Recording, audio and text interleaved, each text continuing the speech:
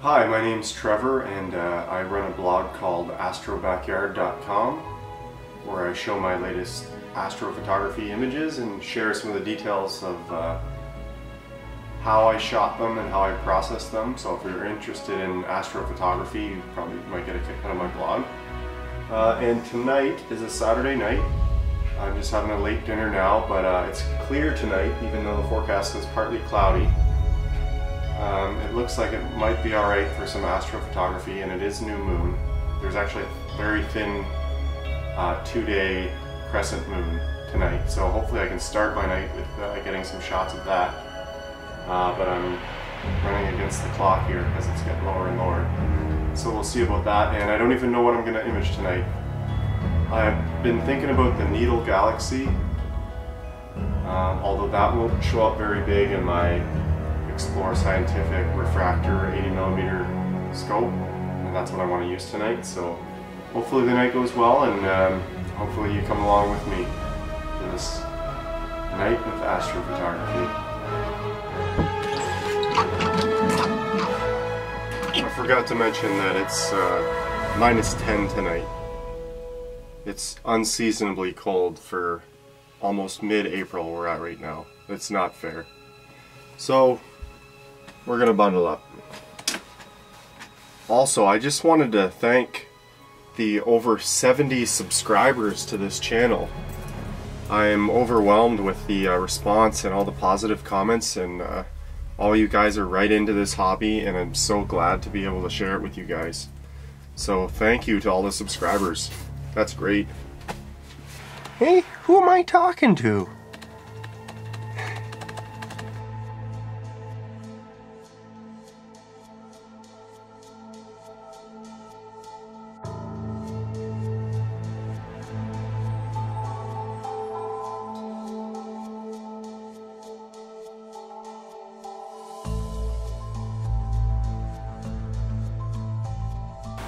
So I think we're going to be able to get a shot of the Waxing Crescent Moon. That's still high enough. Rudy's barking at something, but that's okay. So here we go. I apologize guys, this is going to be some rough footage, but time is of the essence here. As you can see, the moon is right there, and the top of my garage is right there. So I'm going to try and make this happen. So here's my scope set up, and I've got to go through the alignment process here.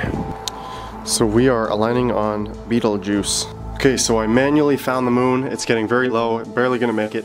I need to put this adapter on the camera that I'm using right now to shoot a video of the moon, but I think we're going to do it, so wish me luck.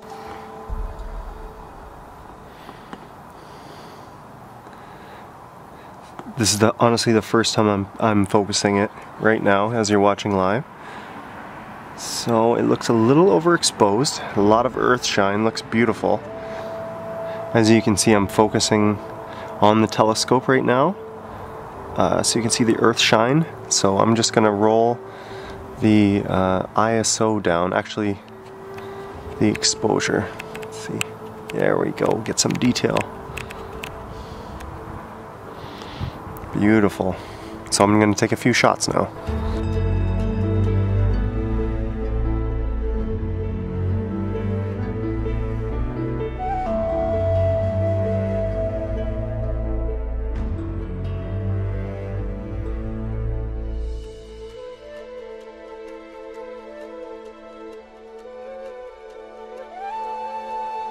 So right now I thought it would be cool to just show you what my skies are looking like.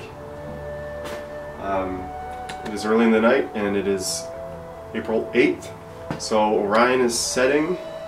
It is galaxy season. But I'll just show you kind of what the views are like from my backyard. I'm going to display a few photos.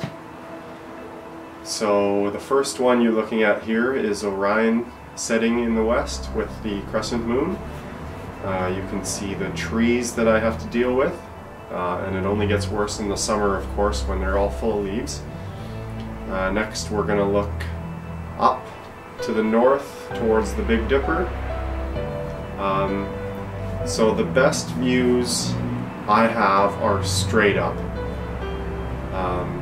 I mean that's kind of everyone, right? There's less turbulence in the air. I mean, you have light pollution all around you in the glow, but straight up is the best, and that's definitely because I'm in the heart of the city. That's where my best views are.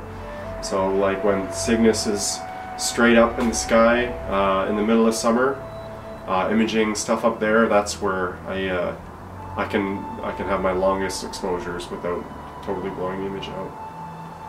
So yeah, that's kind of what it looks like. So I've decided on imaging the Needle Galaxy. I've got the scope set up with the camera, the adapter. The mount is calibrated, polar aligned, and I'm just starting up PhD guiding now. So the camera's connected, the mount's connected. So I'm going to go ahead and begin looping the exposures. See what the camera looks like.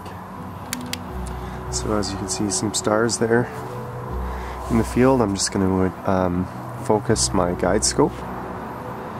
As you can see, the stars there. So since I'm actually on the Needle Galaxy now, I'm going to start calibrating in this location of the sky. When you're using PhD, you want to calibrate in the same area of the sky that you're going to be imaging in. You don't want to, say, calibrate in the east and then move to an object in the west and start guiding there, because it's not going to be calibrated for that area. So this is going to go through its process, and hopefully it all goes well and we'll start shooting the Needle Galaxy. So I'm in Backyard EOS right now, and I'm in the Frame and Focus tab. And some things to note right now: I just did a 15-second exposure test frame, and if you can see over here, it says 2.6. So that is the size of that star right there. So I can take another 15-second frame and see if, after adjusting focus, and see if I can get that 2.6 to be a lower number.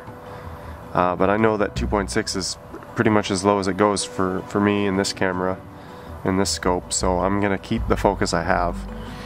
And then the other cool thing is I can see that I'm in the right spot, because I can see the Needle Galaxy here.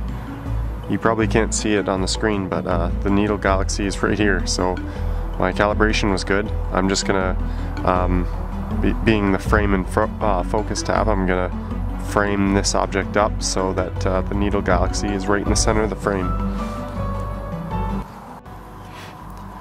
Okay, so right now PhD is guiding on my guide star. As you can see, the graph here looks good. You want this graph to be a nice straight line like it is right here. And here's my exposure time running. So this is shot 1 of 20 for 180 seconds at ISO 1600. And so that's a 3-minute shot. I have dither on, so it's going to dither each frame, which means it's going to move the camera slightly. It's going to move the mount, which will move the camera slightly for each shot to help cancel out some of the noise. So yeah, we're up and running here on the Needle Galaxy, and let's see how it goes.